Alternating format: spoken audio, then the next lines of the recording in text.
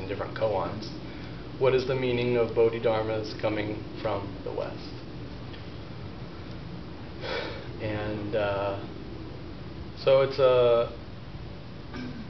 it's a simple question, but it's very profound. And it's profound because really what it means. I've been talking about koans, you know, for I know at least the last week or two, and in general, encouraging those of you who are not working on koans to start to understand koans and to get what this language is talking about, because it's a deepening of practice. It's a deepening of this process to start to really get what these koans are talking about and to be able to talk about it. You know, so I don't want koans to be this esoteric, mysterious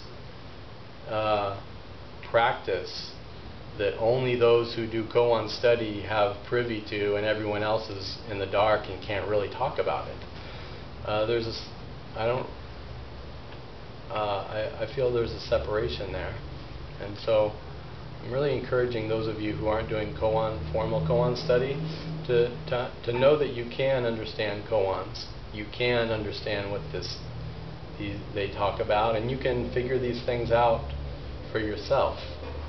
You don't really have to rely on a teacher to explain this to you week after week or month after month. So in that, you know, train of thought, I encourage you to see what this question really is. What is the meaning of Bodhidharmas coming from the West?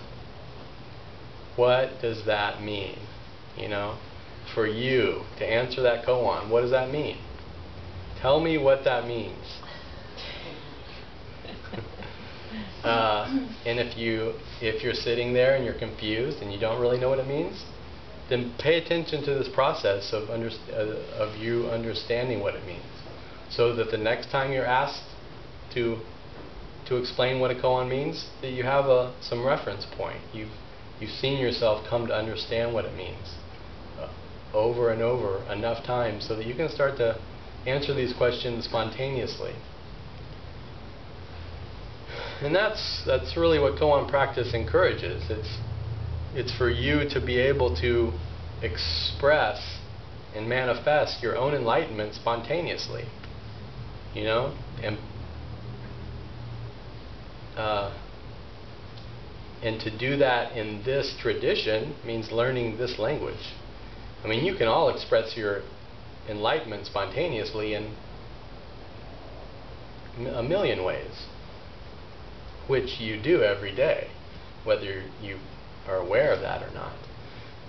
But to express your enlightenment spontaneously in this tradition, this lineage, means understanding this terminology and being able to express it using this vocabulary. So, one basic, I don't know if I'd call it a hint, maybe a technique, a way of looking at things when you're looking at a koan, is to apply it to your own life. To see, oh, he's asking this question, but the question isn't about this, it's about me. How is this question about my life? How can I translate this question to be about me? You know, I love it when people talk about their animals, but it's clear they're really talking about themselves. You know, we do this naturally. It's a natural way of sharing and expressing our world, is in metaphor. You know, we are talking about this or that, but it's really about us. You know, you might say, oh, the dog, he's afraid. or look how happy he is or she is. But if you can look a little deeper, you can see, oh, that's really a reflection of me and my state of being. That's probably not the best example of this kind of projection or reflection. But I hope it helps kind of point the way toward this. So okay, with that in mind, the question, why did Bodhidharma travel to China?